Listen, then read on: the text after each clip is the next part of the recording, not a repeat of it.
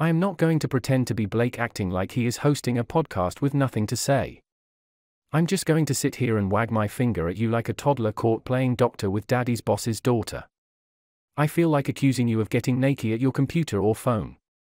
Are you fapping in my face again? Never mind.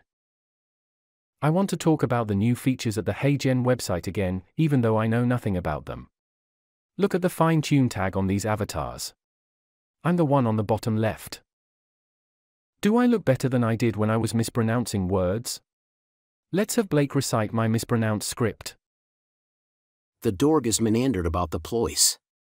A Blitish ack does not splurn the manipulatory. Now let's try some new material. Perhackles and suggestive postolines do not reflect the nature of searchers. Oh, do I get a turn? I will be quick. Hold still. This won't hurt for long. Welcome to the new era of video creation with HeyGen. We are really pushing our new instant avatar feature, in which you can upload a video of yourself along with a consent video to be an avatar for your own AI-generated videos.